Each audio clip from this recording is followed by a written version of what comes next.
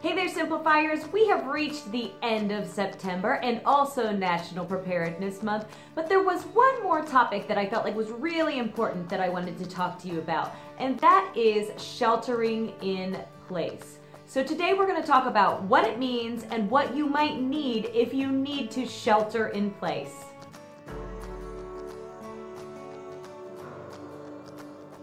So what exactly does it mean to shelter in place? Say, for instance, there is some sort of natural or man-made disaster that requires you to stay in your home or at your place of employment for a significant amount of time. What sorts of items would you need if you needed to camp out there for a while? That is what you put into your shelter-in-place kit. Now, many of the items that you would need are things that you keep around your home anyway. You can gather them all up and put them into duffel bags or plastic tubs if you want, or just make sure that you have all of these items on hand on a regular basis. I've created a check sheet which I will link to below in the description so that you can check off to see what items you have around your home already and what you might want to add in case you do have this need to shelter at your home. I've adapted this particular list from ready.gov, which is FEMA's disaster preparedness site, but there are several versions out there either by bloggers or by the Red Cross or by the CDC. So there's lots of information that's out there on this topic. This is just a basic list of supplies you want to have, and then you can add as you need for your family. To start, you want to make sure that you have enough water for drinking and for personal hygiene purposes. They recommend 1 gallon per person for at least 3 days. So for instance, for my family, there's 4 of us, we would need 3 gallons per person for a total of 12 gallons of water. Ideally, that's what we would keep on hand in case of an emergency. You also want to keep on hand a 3-day supply of non-perishable food items. So anything that doesn't need to be refrigerated or won't go bad in the course of 3 days once it's been opened. It's also good to have some sort of hand crank powered or battery powered radio so that you can listen to any alerts or communication just in case cell phone towers are down, the television isn't working, you don't have electricity in your house. You want to make sure that you can keep in touch with the outside world and know what is going on. If you choose a battery powered radio, be sure to also include extra batteries in that size in your kit.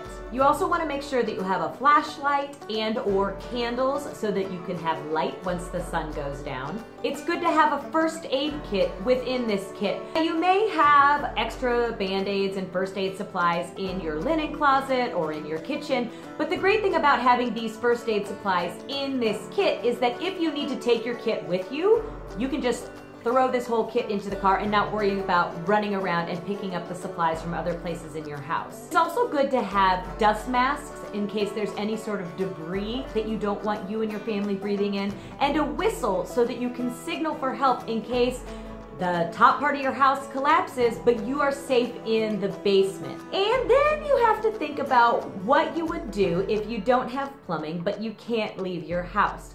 What sorts of items do you need for personal sanitation? Be sure to include some plastic baggies, twist ties, and any sort of toilet paper or wet wipes that you might want to use in case you gotta go do.